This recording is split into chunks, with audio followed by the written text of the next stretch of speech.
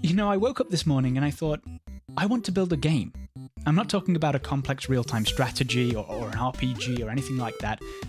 I'm just talking about a simple game of tic-tac-toe. But I want it to be more than two players who have to sit next to each other and share the same mouse and keyboard.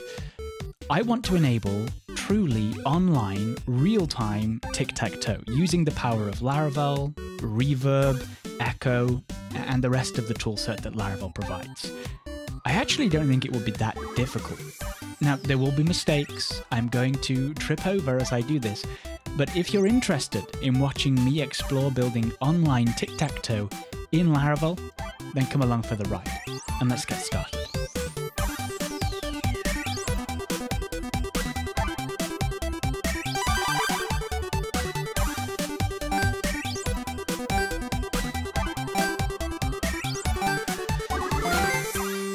In order to get us off the ground, I've created a basic Laravel Breeze application, and essentially I've scaffolded it with Vue and Inertia. The reason for that is, well, first of all, I'm comfortable with Vue, very comfortable. And secondly, we are going to have plenty of real-time stuff going on, which I think a dynamic framework like Vue will make easier. The first thing I want to think about is how we match two people together. And we could go into lobbies and all the rest of it, but I actually think we could go a lot more simplistic than that. Let's start by making ourselves a model. PHP Artisan make model, and I'm going to call the model game. We'll give ourselves a factory, migration, a policy. Yeah, it would be good to limit whether or not you're allowed to join a game, for example, and then a resource controller for our game. And this game is essentially going to be a link between the two players, the player who creates the game and then the second player who will join a created game in order to be the noughts and the crosses that will actually fill the game out.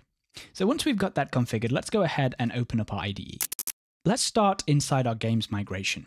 So we're going to first of all need a foreign ID for player one. Table, foreign ID, we'll call it player one ID. We'll make sure it's constrained.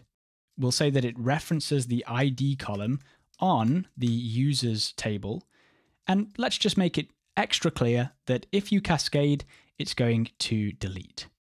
Then we can duplicate this for player 2. We'll update the column name, player 2 ID, and I want this one to be nullable, I think.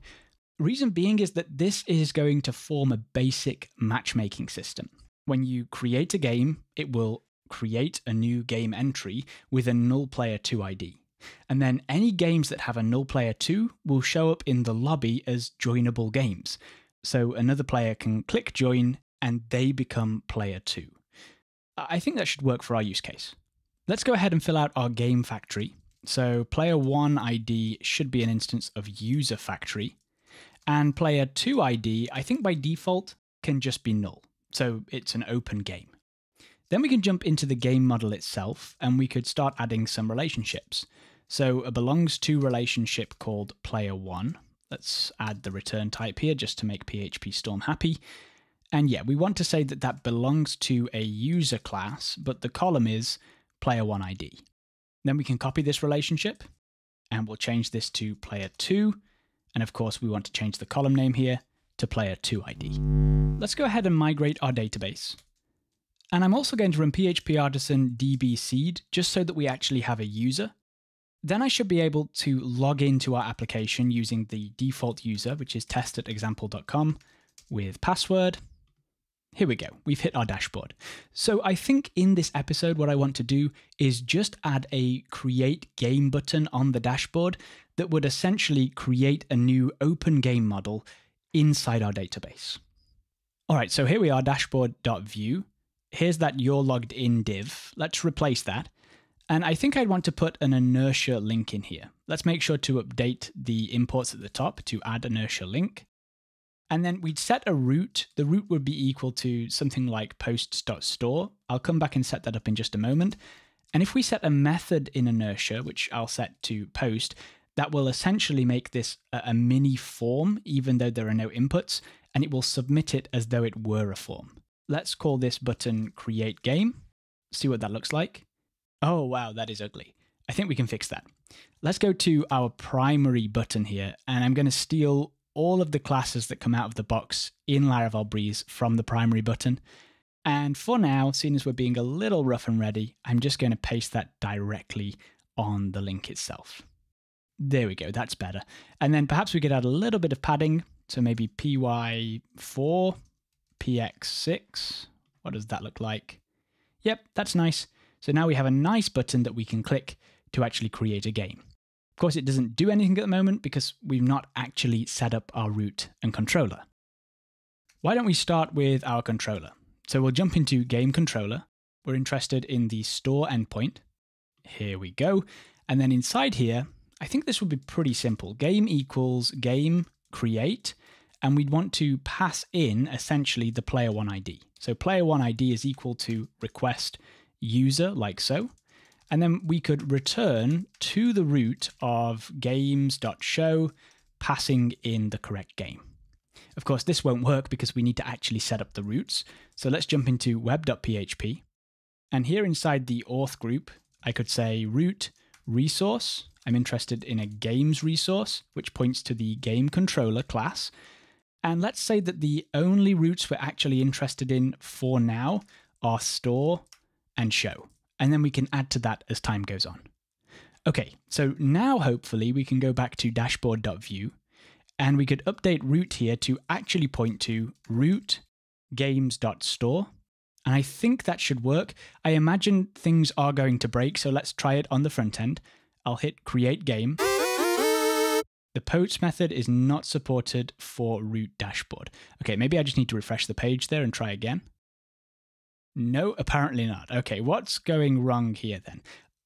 Idiot. That needs to be href instead of root. Forgive me. Okay, let's try that again. Refresh, create game, add player one ID to the fillable property, of course. So let's jump into game. And here at the top, we'll add our fillable property. And inside here, we can say player one ID.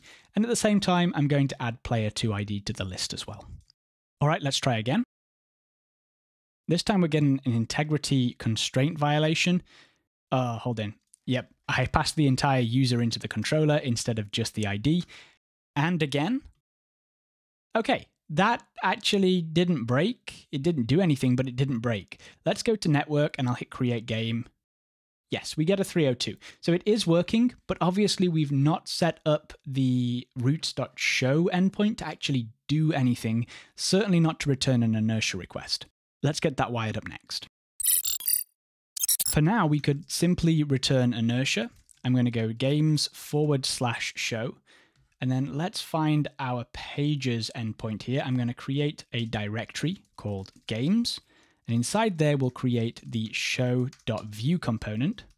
Let's create our template. And then inside, we can use the authenticated layout. And then let's just say testing so that we can actually check it all works. So let's test it out. We'll head back to the dashboard, hit create game, and yes, there we go. We are redirected successfully to games/4, where we see that testing output we've just created. So it's now possible for an authenticated user to go ahead and create a game. But of course, what we now need to facilitate is the ability to see open games in the dashboard and join one if one already exists. So let's tackle that in our next episode.